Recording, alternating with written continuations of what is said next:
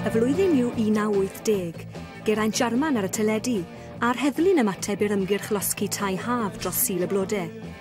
John Lennon yn cael ei saethu'n farw, y trwynau coch yn ennill prif grŵp y flwyddyn yn noson wobrios grech.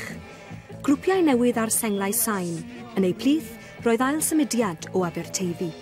Wy'n eisiau ffurfio grŵp Cymraeg, a penderfynwn ni, lot yn gweithio i ffurfio grŵp Saesneg, achos bod ni'n dilyn cerddoriaeth Cymraeg fel ar y pryd wy'n ni'n licio Meic Stevens o Hergest. Wyn yn licio ambell i beth hefyd, sa'n cofio nawr o beth. Wel, fi wastad y diddordeb yn cerddoriaeth, a o'n i eisiau gwneud rhywbeth o. Whiskey a soda, whiskey a soda, whiskey a soda, whiskey a soda, whiskey a soda, whiskey a soda, whiskey a soda, whiskey a soda. Mi roedd grwpiau fel Ail Symudiad, Maffia Mr Huws, ac oeddwn ni yn ymfalchio yn nhw, ydi hogia lleol, cerddorion arbennig o dda. Does in sun with a global, all with you in la la la la la. Does in sun with a global.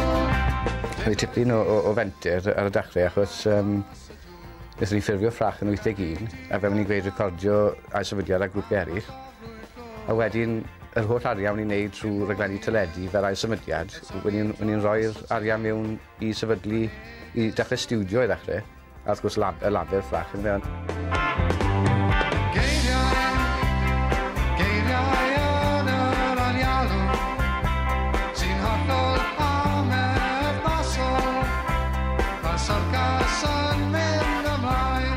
Bydd ddim byd lleol, bydd ddim lot o grwpiau ar y pryd, bydd ddim byd lleol fel cefnogaeth i ti, fel bands eraill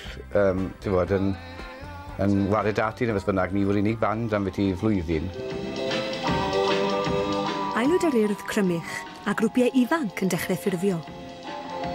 Rwy eisiau bod mewn band rock and roll y meddai can Edward Aich ac o leia hanner cant o bobl ifanc yn chymych.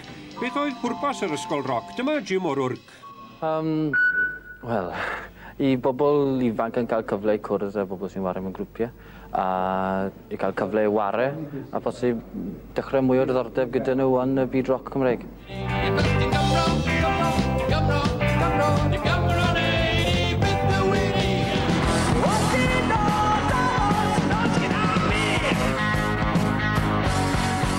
Dath lot o bethau at ei gili, cos ddim spel fawr ar ôl ni dechrau dechreuodd rockin, so oedd y gyd yn yr un pryd, a wrth gwrs Malcolm Neon dechreuodd fel wedi 2 flynedd ar ôl ni, a oedd e'n help mawr i ni ar y dechrau. Sa'n gwybod dwi'n Malcolm yn gwrando John Fox Ultravox. Mae barn pendant efo'r ail grwpiau Cymraeg ar y pryd, ond eto oedd e'n Malcolm o flaen anrefn gyd o grwpiau Prad, oedd e'n oedd y reit ar y dechrau. A wyn i am wneud rhywbeth yn y Cymraeg. So dechreuais i wario synthesizer a bynnes i 4-track. A wedyn wneud swnau a recordo.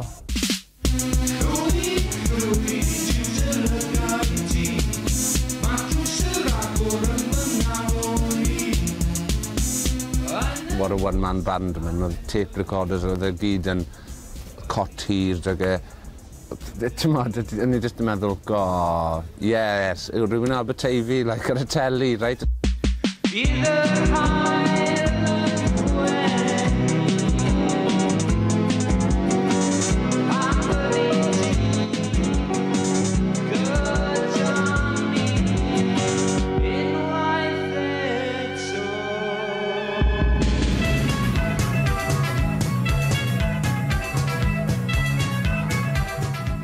Yn beth o'n i'n ffili deall, bod bobl yn gweud, why are you singing in Welsh? O'n i beth yn cael y problem na'n Lloegr, achos oedd y Saeson yn deall pan o'n i'n canu'n Gymraeg, achos o'n nhw'n falch i weld bod yr iaith Gymraeg yn fyw.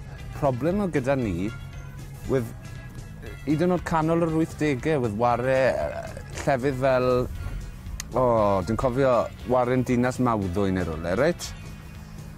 4 o bobl yn troi lan. Ti'n meddwl pwy oedd y 4 ni? Y cyrff, reit? Sa'n prynu trowsus, sa'n prynu crys. Rwy'n gwario mewn wythnos, bydd yn ennill mewn mis. Geiriau. Geiriau popeth i fi. Na beth yw'n stoc yn trade fi, mae tunes, just, ti'n modd, jazz yw music i fi. Pan ddechreuodd Datblygu, mi o'n anfon tapiau yn reoledd at o'n i yn Radio Cymru. A wy'n cofio cwmpa mas nhw fwy nag unwaith. Oherwydd yn amarodrwy fi, fel cynnyrchydd, i'w chwarae nhw ar yr unig rhaglen gyda ni mewn gwirionedd, sef rhaglen Brodyr. Yn hymnad i ar y pryd, a wy'n fodlon o hyd cadw at hynny, yn yr hinsawdd o gyda ni ar y pryd. Bod i stwff nhw mor, ddim gyfyd avant-garde, ond yn sicr mi oedd hi yn bell iawn o berthyn i'r mainstream o ganu pop. Sa'n barnu'r boi, sa'n meddwl oedd yn barnu ni, ond dwi'n meddwl, hold on, beth sy'n mynd mlaen mynd hyn nawr? Sa'n meddwl dwi'n gallu deall y dylanwadau wydd arno ni.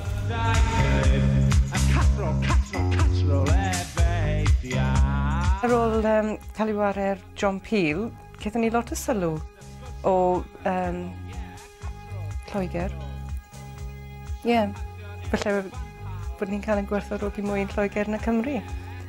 Falle bod y Cymru ddim licio'r ffordd mae David yn wastod yn rhoi hard time iddyn nhw. I definitely remember Datblygu. Dave got up with the Gorkas the other night and I thought he was really wicked. I thought he was excellent. You know, he might have been stumbling around drunk, but he totally had presence.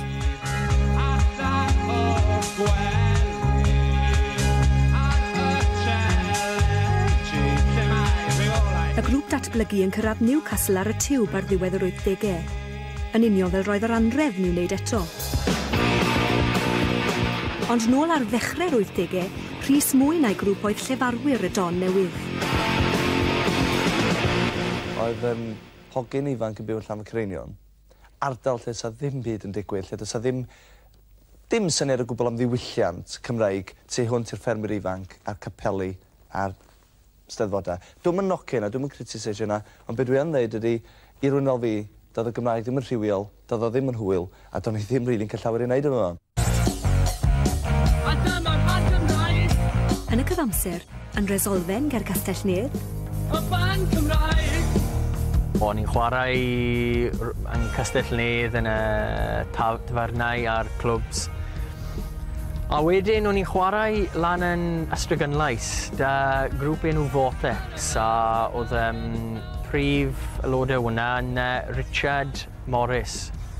A beth oedd digwydd yma oedd Geraint Williams a Gary Melville dod lan i ni rôl y gig a gofyn sy'n ni'n hoffi chwarae yn Cymraeg. To wnaethon nhw wedi yn syth, wnaethon nhw stop o warin Saesneg yn syth a troi mewn i Cris.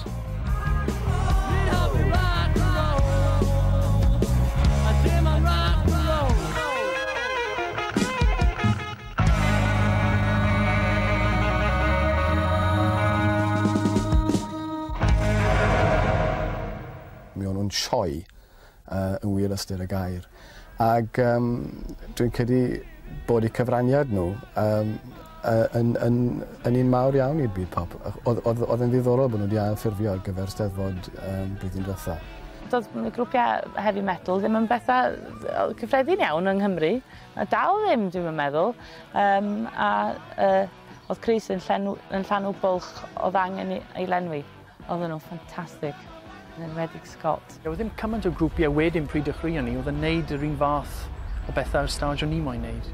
So yn credu oedd yn rhywbeth, o'n i gyd moyn neud rhywbeth yn wahanol i bod mwy proffesiynol.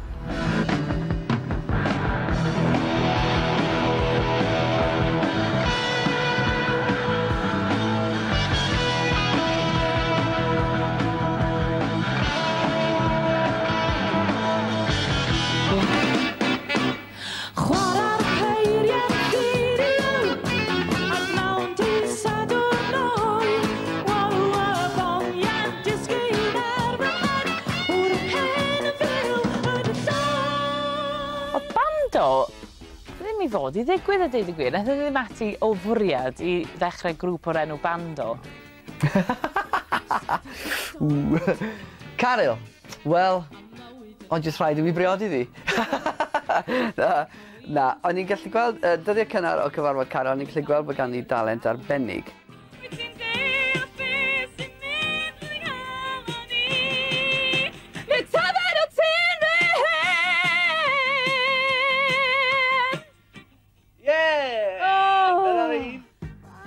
Mi oedden ni'n byw yn Ffynnon Groer o'r pryd, ac yn byw mewn nhw hen fwthyn, hen fwthyn, a walia fel hyn, felly oedd y silff y ffenestr fel yna.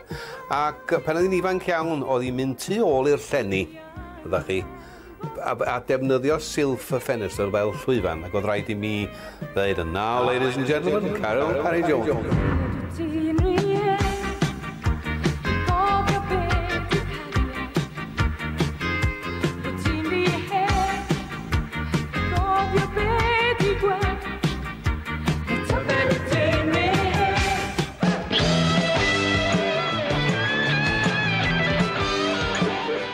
Roedd pethau newid, esiampl o hyn oedd y grŵp Hergest. Wedi chwalu erbyn hyn, ffurfiodd yr aelodau gwahanol grwpiau roc. Derek Brown ar acaracwyr, Geraint Davies ar newyddion, a Delwyn Siôn o Meic. 1981, a diwedd y daith i'r arloeswyr Edward H. Davies. Dechrau'r daith briodasol i Diana, Ddywysog Cymru, y grŵp Jeep yn rhoi'r ffidil yn y to, ac endaf Emlyn yn rhyddhau ei recod ola, Dawnsion Ara. Roedd y cylchgrawn boblogaidd sgrech wedi mentro i greu noson wobrwyo flynyddol i'r byd pop Cymraeg. Datblygiad pwysig i'r cantorion, yn ogystal â'r gynulleidfa. A mi oedd y gynulleidfa rhan allweddol yn hynny, oedd pob yn pedleisio. Oedd y trefniadau'n cychwyn tua mis Hydref. Oedd nosweithiau sgrech gyntaf yn nosweithiau da. Glyn Tom a sgrech di creu buzz yn y sîn Cymraeg amser yna, a dydy'r buzz yna i fi erioed y bod yr fath. Cos amser yna oedden ni'n cael miloedd o Gymru Cymraeg a Cymru Saesneg hefyd. Fi sy'n mynd i canu nawr ydi o led, come on Ar y rŵ San Michel, mae Chris yn yr awel, a mae'r gwanwyn yn troi di ar had. Oedd yna weithiau sgrech, oedd o jyst fydda môr o wyneba. Jyst yn mynd yn ôl i'r pellter i'r twllwch yn y cefn. Ac oedd pawb, a oedd hyn yn rhywbeth pwysig am y cyfnod hefyd, oedd pawb yn y gynulleidfa ac yn y bandiau hefyd. Jyst yn cefnogi bob un dim.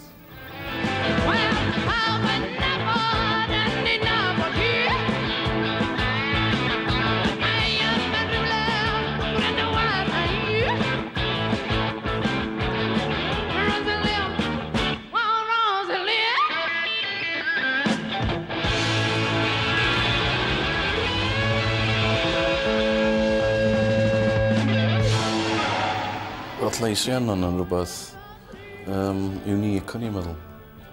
Ac ella wneith Rhiannon i'n mynd i fi dweud hyn. Ond pan nes i glywed y gyntaf, hogyn ifanc o'n i'n i'n mylicio Joe Cocker oedd, o'n i'n meddwl, bob tro ni'n gwrando ar Joe Cocker, ond dwi wrth y modd efo Joe Cocker o'n. Mae yna rhywbeth yn Leis Rhiannon sy'n unique, a dwi'n meddwl oedd hi'n perfformio'n gret hefyd.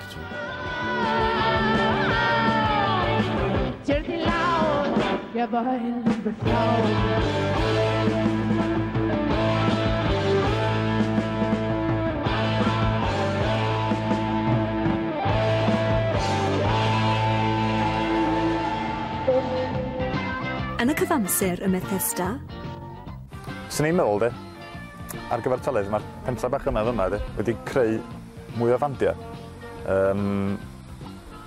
Per head, licio fi, na unrhyw dre arall, Prydain, swn i'n meddwl. Be dwi'n meddwl ydy,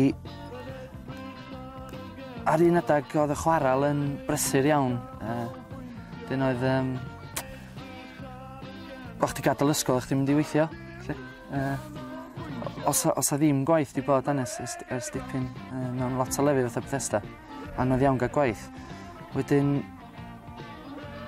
ti'n dieddol o fynd at rhywbeth arall, Benderfyna ni'n diwedd bod rhaid i ni gwneud rhywbeth ar ôl ysgol, Oedd lot o'n i ddim yn teip sy'n mynd i'r coleg rwysyd. Sa'n i ddim medru mynd i'r coleg, ond am ryw reswm yn naturiol, benderfyna ni'n mynd am music, y dylanwadau oedd, wel, heavy metal, Thin Lizzy, Status Quo, Gary Glitter. Be oedd Maffia yn trio wneud oedd creu creu'r buzz yma, a oedden ni eisiau chwarae dda yn y gig yn gerddorol.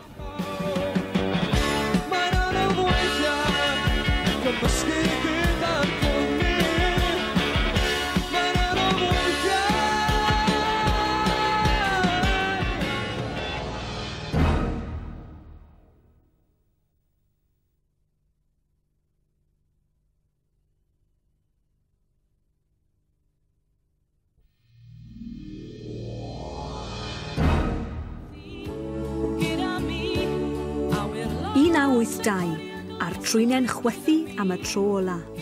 Rhyfel yn dechrau yn y Falklands. Diwedd y daith i'r grŵp Bando yn ogystal â'r grwpiau chwarteri 1 a gynghylion Stanley. Ar gan I Gymru oedd hon gan Geraint Lovgreen am yr ddyn ap Dafydd.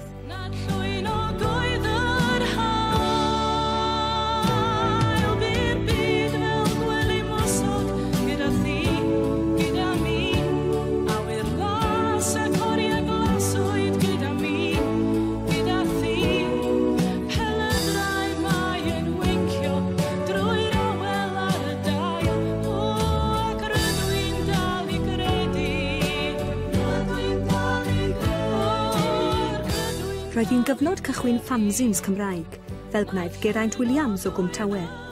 Oedd e'n jyst rhan o cyfnod lle oedd pawb yn gallu gwneud unrhyw beth, fel o'n i'n gallu rhoi newyddion mas. A oedd hwnna mewn ffordd yn beth newydd ar y sîn Gymraeg, agos o ti moyn rhoi gwybodaeth I bobl, a nid jyst pobl a'i rieni oedd yn prynu y Cymro gwed. Grŵp arbrofol iawn y cyfnod oedd y Brodyr. Lot o ddylanwadau,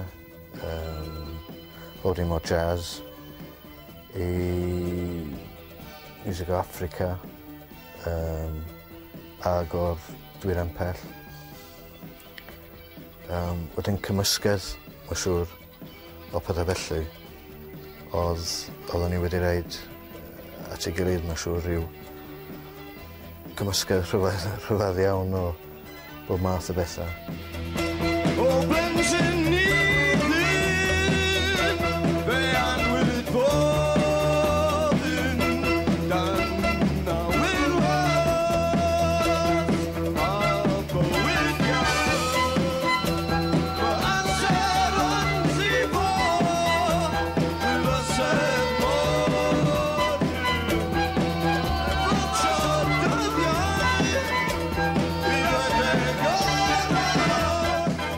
Cwrddes I a'r Brodyr yn Steddfod Llangefni, 84 yn credu oedd e, a o'n i'n meddwl rhywbeth wahanol, grŵp proffesiynol iawn I gymaru â beth we biti amser ni. Oedden nhw'n gwneud fatha lot o samplio cyn I samplers dod ar gael, ti'n gwrando ar y cassette cyntaf, nhw'n mynd lot o bits o pobl yn canu opera a bethau, a oedden nhw'n gwneud efo bits o tap a bethau, oedd yn really exciting be o'n nhw'n gwneud. Oedden ni'n mynd I fyny at nhw I Gaer, gyda nhw studio, 4 track. Oedden nhw'n gwneud pethau mwy exciting yn ei bedroom na be oedd bobl yn gwneud mewn studios mawr, ti'n bo. Efallai bod ni dipyn bach o flaen yn amser.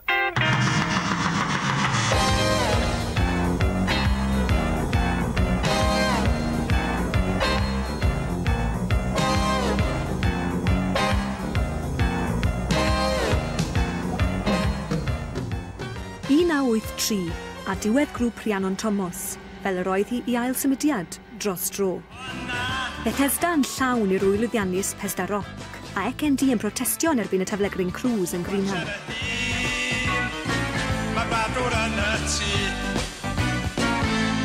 watcha dy hun, mae Badwr yn y tŷ.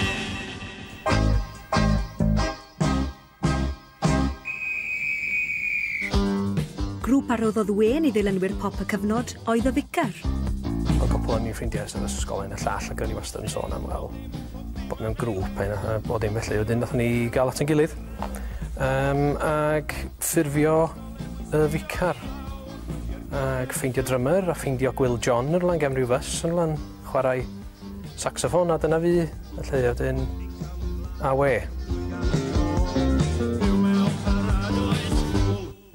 Dwi'n cofio yn iawn gwasio disg a dawn a gweld dyniadon yn mynd, dwi'n meddwl na drwy Caerdydd neu Abertawe neu rwla, ar gefn lori yn chwarae offrynna pres, a felly ni'n meddwl, mae'n awaci, so ni'n mynd i cael chydig bach o hynna.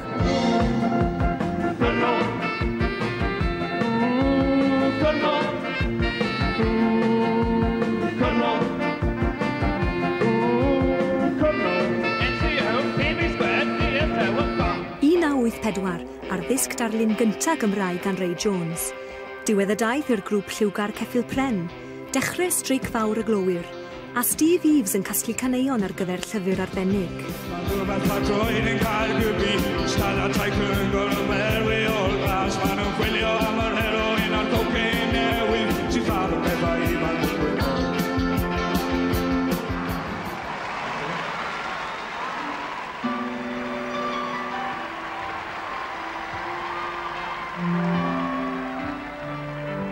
Diwedd ambell yrfa, dechrau i'r rhai. Wel sydd Mae'r hen ffrind, mae'n dda cadw weld i gartref yr hyn. O'n i wedi bod yn potio gyda sgwennu a canu yn hunan y phethau ers, wel, o'n i'n eitha ifanc gyda'r ysgol mewn gwirionedd. Ond o'n i ddim yn disgwyl wneud unrhyw beth ohono fe i wedi gwir. Nath hwnna ddigwydd yn naturiol drwsyd, a dwi ddim yn siŵr sut.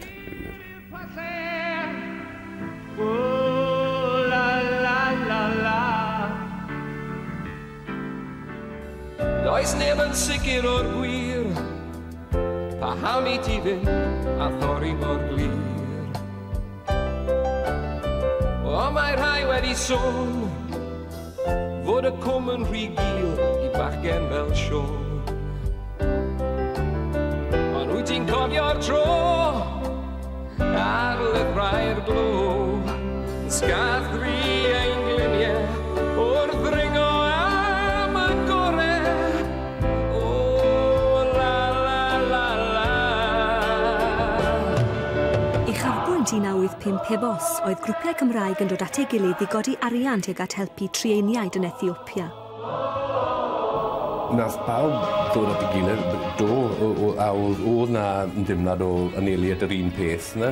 Oedd na eitha trawstoriad yna, pobl o bob yn cynrychioli pob math, pob stael o gerddoriaeth yn bodoli yn Nghymru ar y pryd. Fi'n credu oedd e fel sylfenter yn eitha llwyddiannus i'r wir.